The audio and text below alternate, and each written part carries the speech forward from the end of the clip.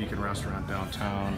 We have a space that is 6 feet by 19 feet of flooring that needs to be removed and replaced, same as existing. So we have to find this distressed white oak.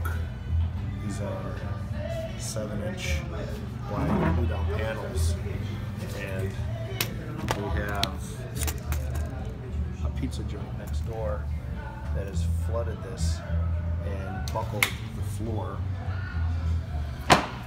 We have a banquette, a built-in, that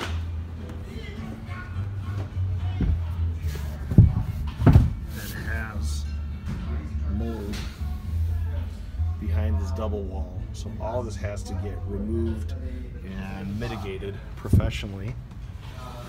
The issue is obviously that the Beacon is open 7 days a week for lunch and dinner.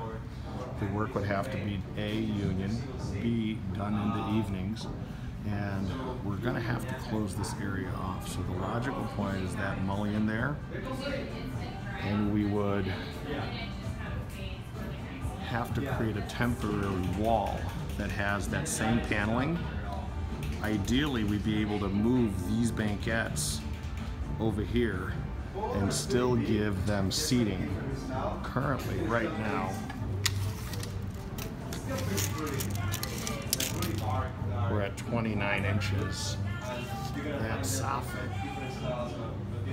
is, we're going to call it 10 inches.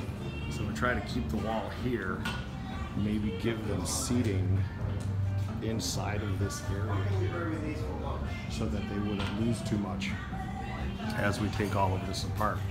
The challenge is not going to be moving the banquette.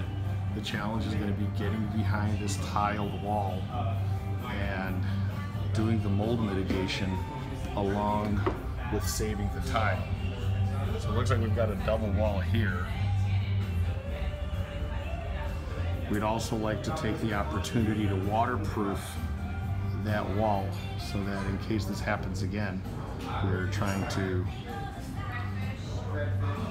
mitigate any future damage from this pizza parlor.